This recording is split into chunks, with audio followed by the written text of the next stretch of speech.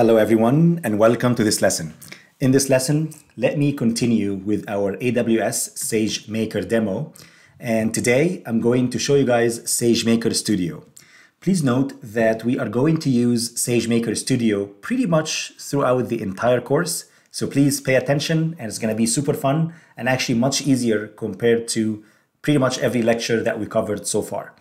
If you guys recall, in the previous lesson, we went through a quick fun demo to show you guys the AWS Marketplace.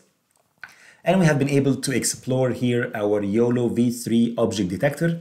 And we uploaded a bunch of images and we have been able to test it out. And it actually did pretty good, did a very good job. Okay, so what I wanted to show you guys right now is the AWS SageMaker Studio.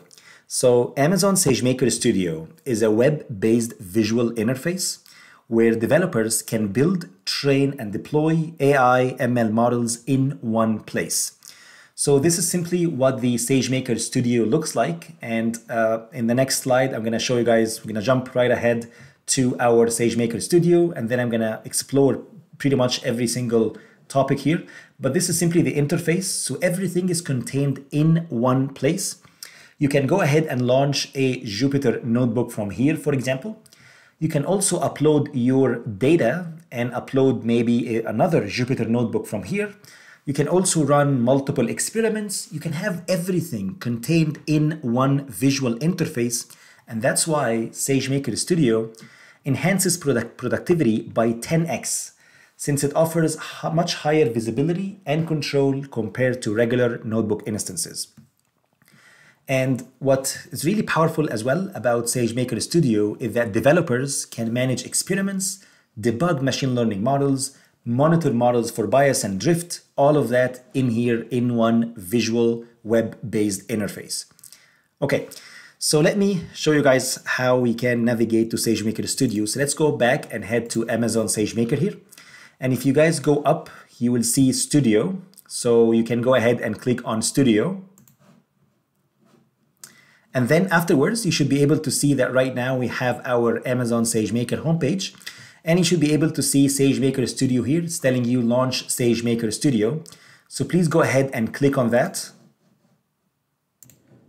All right, so here we go. Here we have our control panel within our SageMaker Studio.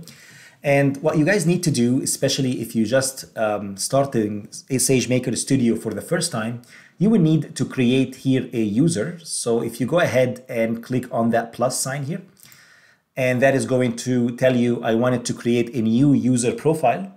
I'm going to set everything as the same, just the default value here. And I'm going to also set the IAM role, or Identity and Access Management role, to here the default. And then I'm just going to click on next. And it's telling me here, say Studio settings. So if you wanted to configure Studio IDE and notebooks for your organization, just keep everything as is, click next as well. And then afterwards, it's telling me here, just click submit. And that is going to create here another domain for you basically. But I already have a domain here. So all what you need to do is to click on launch app, and then you click on Studio. And that is going to open here the Amazon SageMaker Studio. And here we go. It will open our Amazon SageMaker Studio homepage. And let me show you guys from a very high level what's going on in here. There's a lot of information, a lot of functionality. So on the left-hand side here, okay, you can simply go ahead and click on that arrow pointing upwards to upload files. So what you guys see here, these are all different notebooks. So let me show you. So all of these are extension IPYNB. So all of these are Jupyter notebooks. I can also upload data. I can also upload, let's say, CSV data. So now I have CSV files uploaded here as well, okay? And that's simply how you can upload your data. What you can see as well here, there are many options. First one is you can go ahead and click on SageMaker Jump Start. And please note that every single block in here, we are going to cover in great details. So we can have a full day that covers Amazon SageMaker Jump Start. We have another day that covers the Amazon SageMaker Autopilot, and also we'll learn about SageMaker Data Wrangler as well. So basically SageMaker Jumpstart, if you click on it here, you should be able to see basically applications that has already been created for you. You can have, for example, models. So if you click on models, for example, you should be able to see all the different models already trained, pre-trained for you. You can go ahead, get these models. You can essentially include your own data set. So if you would like to retrain these models or using your own custom data set, you can. So for example, here I have Inception V3. This is an image classifier model by Google. And you will see that this has been trained, for example, using the ImageNet dataset. There is also, again, many models available. It's telling you that there is 322 models available, which is pretty crazy to me. Here we have, for example, if you scroll to the right, you should be able to see we have ResNet 18. And ResNet is one of the state-of-the-art artificial neural networks, which stands for residual neural networks, can do wonders. And it has been trained on a large dataset called ImageNet dataset. And you can see as well many applications or models available for you. And if you would like to, let's say, explore all models, you should be able to filter out your models based on the problem type. For example, I could wanted to do maybe regression, or maybe wanted to do text classification, or maybe object detection. Let's click regression, for example. And you will see here many options available for you. If I want to do linear regression, or if I wanted to do XGBoost regression, again, pretty incredible. And all what you need to do is just few clicks and then kickstart a new job for you. And you can, of course, as I mentioned, upload your own specific custom data sets as well.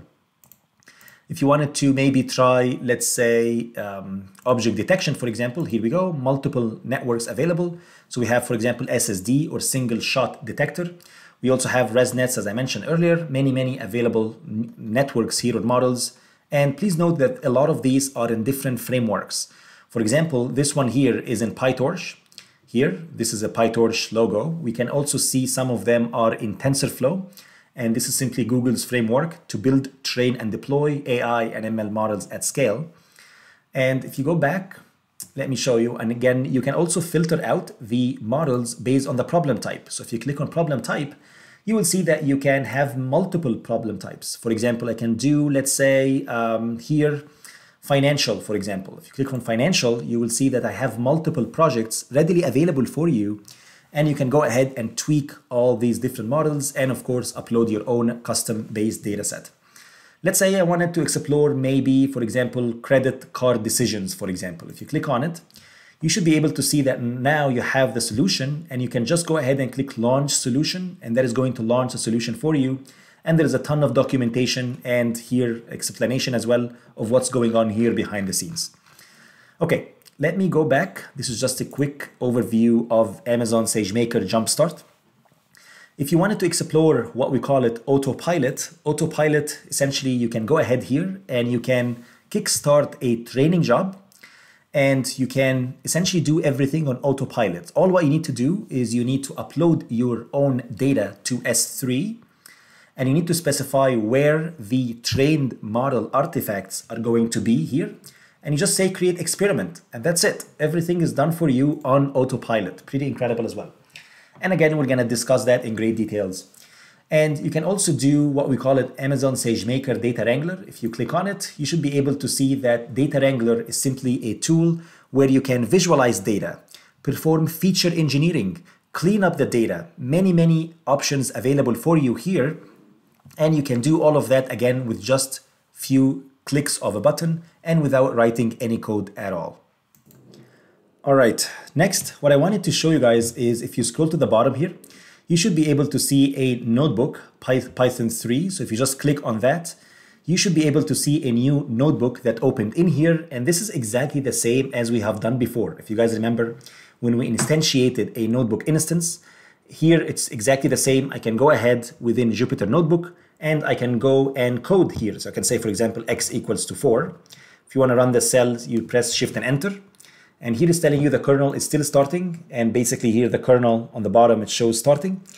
And if you would like, again, it will take maybe a couple of seconds for it to start. But essentially you can go ahead and you can select, for example, here you have multiple images available. One, if you're doing data science, generic data science. If you wanted to, let's say, developing code within PyTorch that leverage PyTorch libraries, you can do that. You can also, if you scroll to the bottom, we also have the TensorFlow as well. Again, pretty powerful, extremely powerful. And you can also see that here we are talking about Python 3. And let's wait maybe for a couple of seconds until this kernel shows it's ready, okay? And then you can go ahead and execute the code. Basically what I wanted to do is I wanted to say x equals to 4, and then I wanted to show what's in x. And then I wanted to maybe write y equals to 5, and then show what's in y. And then to insert a new cell, you press B on your keyboard, and that is going to insert new cells for you. And then maybe I would like to add, let's say, x plus y. So you're gonna say z equals to x, let's say times y, for example. I just wanna multiply them together instead of adding them. And then I wanna see what's in z, for example. So once this kernel is ready, you can go ahead and actually run all this code simply. You can say kernel, and then you can say restart kernel and run all cells, and that is going to run every single cell for you. And please note that this strategy, what we have here, that's what we're going to use pretty much throughout the entire course. So on the left-hand side, you guys will see all of these notebooks. This is just a sample of them. We are going to go through all of these, okay? And we are not going to use the older way of defining a notebook instance and all of that. We're gonna do everything in here, in Amazon SageMaker Studio.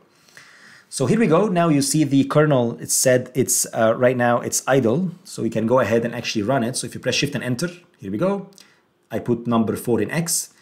Y equals to 5, I put 5 in Y. Z equals to X times Y. Now I have 20, simply 4 times 5, pretty good. I can of course as well maybe add, let's say, if I wanted to insert a new cell before that, if you press A, that is going to insert a new cell. And you can simply say, for example, welcome to my first code script, something like that. You can go ahead here, change that cell from code to a markdown cell, and you can go ahead and run it. So if you press Shift and Enter right now, you will see that right now it became text and it will not gonna be executed. If you wanted to maybe make it a little bit bold, you can go ahead and add a hashtag here and add space and Shift and Enter. You will see that right now it becomes a little bit bigger size and now it looks like a header basically, okay? All right. One last thing that I wanted to show you guys, which is very, very important. The question is, how can I turn off this kernel? Please note that this is a kernel running, okay, meaning it's executing in the background and it's actually charging you money as well. Of course, if you are outside of the AWS free tier. But in general, I want you guys to first learn how to save it. For example, you can go ahead and just say save, and that is going to save it for you here. I can go ahead and close that. And in order for me to shut down that kernel, on the left-hand side here, and if you go to this here logo, you will see that there is running terminals and kernels. Just click on it. And these are all the different kernels that are running behind the scenes. Please, before you exit Amazon SageMaker Studio, please, again, make sure to turn off everything in here. So all these are running instances and are costing you money behind the scenes, especially if you are using ML M5 4X large. So please make sure to say, I want to shut that down. Are you sure? Yes, please.